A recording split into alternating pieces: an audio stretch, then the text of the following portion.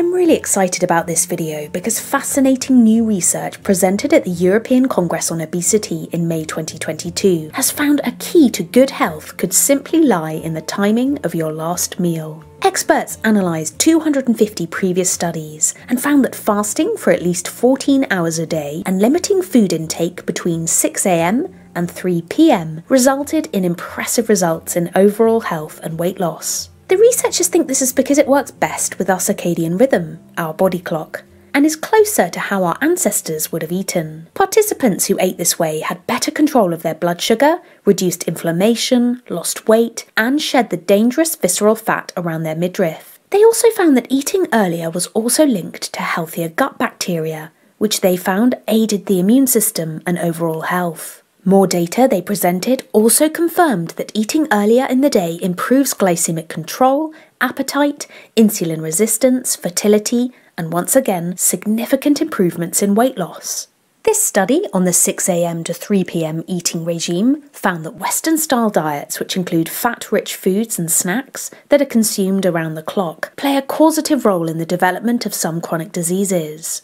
In contrast, our human ancestors did not have continuous access to a food supply. Another clinical trial found eating more calories for breakfast than during later meals saw women lose 5.1 kilogram more weight over a 12-week period. Dr. Courtney Peterson from the University of Alabama warned that grazing throughout the day increases the risk of obesity by 57% and advised sticking to earlier and regular meal times to avoid triggering a form of metabolic jet lag. Quote, "Most people eat within a 12-hour window, but that time window shifts from day to day. So for some people, that eating window can be 14 or 15 hours, because one day they'll eat breakfast and another day they'll eat really late. We think benefits come when it's the same eating time window each day. The reason for this is you have an internal biological clock called the circadian system. This clock makes you better at doing different things at different times of the day. So for instance, your best muscular strength, greatest reaction time, and greatest coordination are in the afternoon. Your highest alertness, testosterone production, and in most people best blood sugar control is in the morning. Your body is optimized to do different things at different times of the day. One of the things that's really important about having these optimal circadian rhythms is doing the same thing at a consistent time of day. She added, a great example of this is, say, you normally go to bed at 10 PM, and then the next night you're out partying and go to bed at 2 AM. Even if you're in bed for those same 8 hours of sleep, you don't feel as good. That's because your body thinks it has shifted several time zones. You get this sort of feeling of jet lag.